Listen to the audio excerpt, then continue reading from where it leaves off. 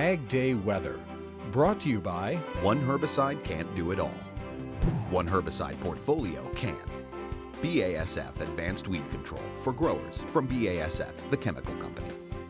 Welcome back to Ag Day. Mike, it's been other than that storm last week, it's been a relatively good period for harvest this year. Do we see that continuing? Yeah, and we haven't had that early freeze or anything like that. Right. Yeah, we do. We see this system kind of cutting up through the western plains, bringing a lot of rain, but until Tuesday, Wednesday of next week, when a big system brings a lot of rain to the Corn Belt, this may be a good period to get a lot of those crops in across the middle of the country because we have a stalled out system along the eastern seaboard.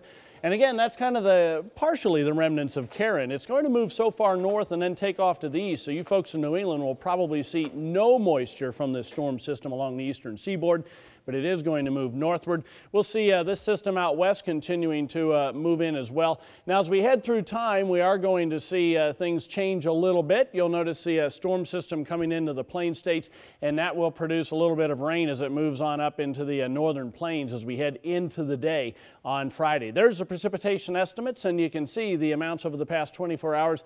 Decent amounts. It's been a real soaking rain for eastern Virginia, eastern North Carolina there, and you can see that'll continue to kind of move up into the Delmarva Peninsula with some decent rainfall amounts as well. Some areas are probably going to end up with 3 or 4 inches of rain out of this, but it doesn't get too far north. It may not get much farther north than New York City where you might just get a little bit of rain, but dry conditions, Great Lakes, northeast, all the way down throughout the Mississippi Valley, but you'll notice off to the west, there is going to be some pretty good moisture, at least in the northern and western plains with that next system that cuts northward into Canada. So it's really next week before we start to see lots of moisture in the middle of the country. Not a lot of snow here over the past 24 hours, just some of the higher elevations. That'll continue to be the case over the next 36 hours, although some of those higher elevations may end up with many inches of snow, probably under a foot in most locations, but some areas getting a decent amount. There's the high temperatures, warm conditions through the middle of the country with all that sunshine, highs in the 60s zone northeast and the Great Lakes.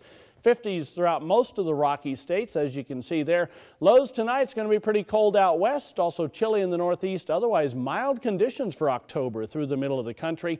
And another warm afternoon tomorrow for most of the Corn Belt all the way to the Gulf Coast. Chilly out west and still cool in the northeast. Taking a look at the longer range, here's the jet stream, ridge over the east.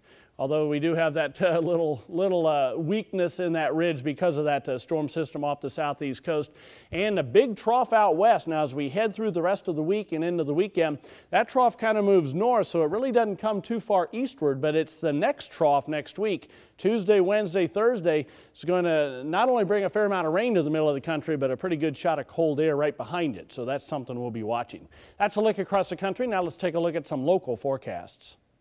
For Billings, Montana today, variably cloudy and cool, high temperature of 59 degrees. Winona, Missouri, partly sunny and warm, the afternoon high of 82. And Montpelier, Vermont, mostly sunny and pleasant, afternoon high around 67 degrees. Still to come.